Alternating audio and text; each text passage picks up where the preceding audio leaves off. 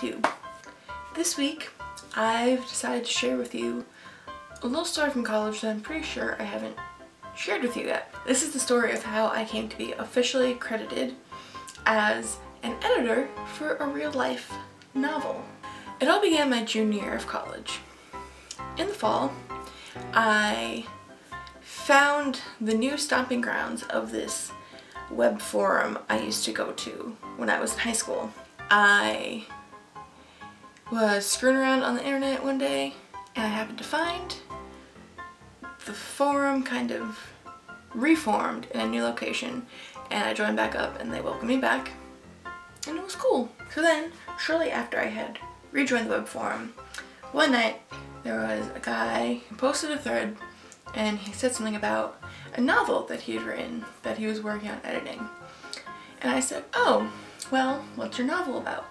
And it was basically a murder mystery with a serial killer, and it was intended to be the first part of this long series. And he said, well, I can send you the first chapter if you'd like to read it.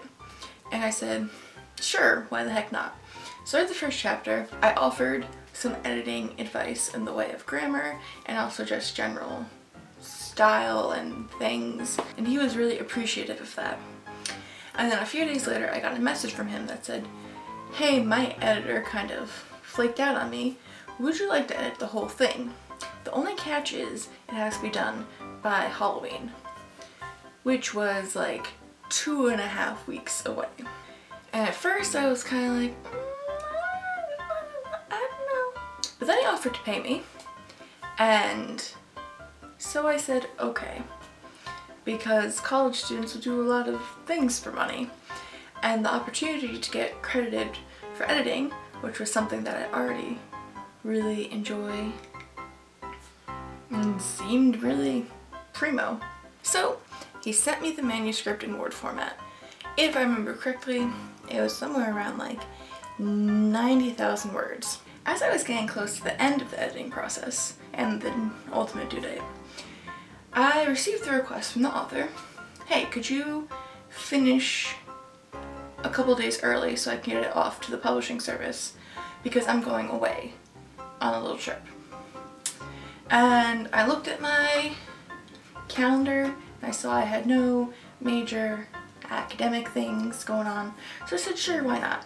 And I thought that probably the next time I would hear from him would be to discuss the arrangements to get me my payment. But that was not the case. I found out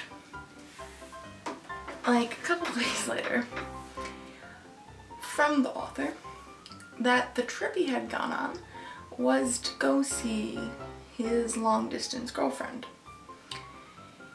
And that when he got there, after he had spent a ton of money to get a hotel room for himself and rent a car and, you know, fly and stuff, she told him that she did not want to see him anymore.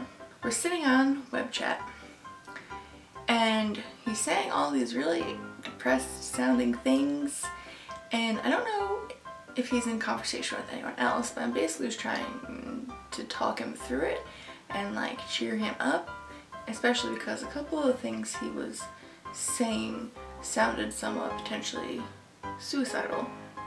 I was trying to help him avoid options like that. So we're chatting and he says to me, would you like to know something about my book that nobody else knows? And so I said, okay.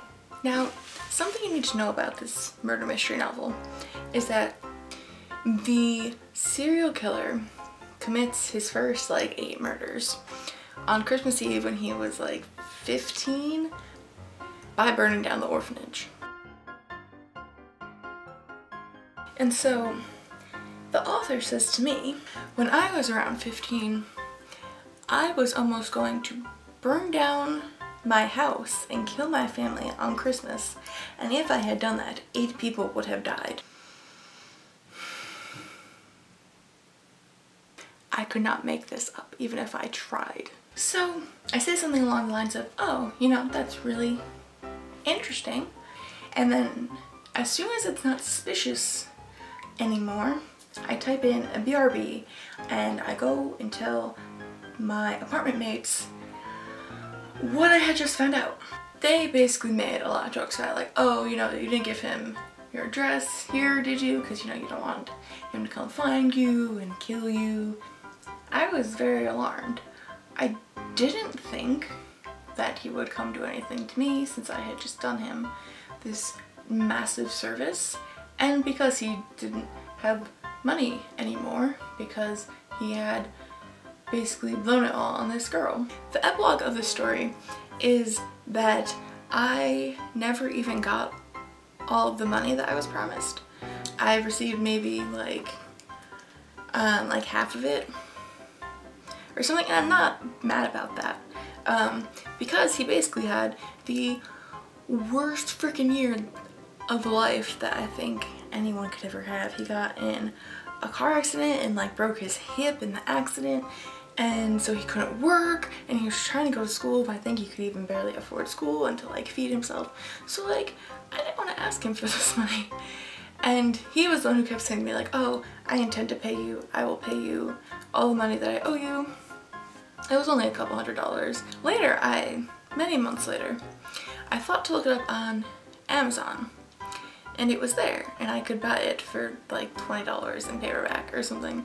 So I wasn't gonna buy it because one, I had already read it, two, it wasn't really my cup of tea, but I happened to use the look inside function that Amazon has. I had eventually given him my first and last name so I could receive proper editing credit of the type that I could put on my resume, which I haven't. And my name was as large as his on the title page, but that was not something I was expecting at all. So it was a nice surprise. Apparently he's written more books in the series, but I'm not going to tell you the titles or the author because I'm trying to A, protect identity, and B, protect myself. That's my story about how I once edited a novel. In the comments, I want to know, what is one of your weirdest internet interaction experiences that you've had with somebody? This one probably takes the cake for me. And that's it. So, thank you all for watching. I will see you next time with another video. Peace out.